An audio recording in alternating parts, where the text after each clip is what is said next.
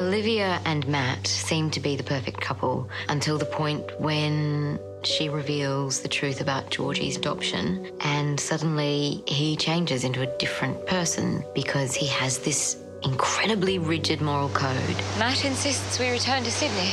There could be a heartbroken mother back there. I can't be his father until I know whoever gave him up doesn't regret it. It was her choice. Under what circumstances? And that's fair enough, because quite probably she does. But from Olivia's perspective and the Blythes' perspective, Georgie is Olivia's son now. He's been part of their lives for 5.5 years. You know, it's sort of impossible to imagine life without this beautiful little boy. But Matt forces her to deal with it. We're doing what we came to do. We see the doctor tomorrow and we set this thing in motion. That's it. Finished, done. And it's incredibly difficult for Olivia because she knows deep down that she has to deal with this. She cannot live out the rest of her life with this fear that the real mother could show up, because it wasn't a legal adoption, so the real mother actually could just show up and claim him.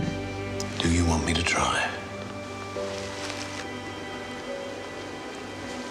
Yes. And in that journey, Olivia tries to stay in love with this man. She loves him so much, but he's forcing her to do something horrific, and essentially, you love your children more than your partner, I think. But she knows it's the right thing to do because she'll never be free of it otherwise. So she goes on this painful, painful journey of realizing she has to face up to it. You love him so much, don't you, Georgie? Yes. But unfortunately, love is a casualty. Goodbye, Matt. Someone will come to pick up our things.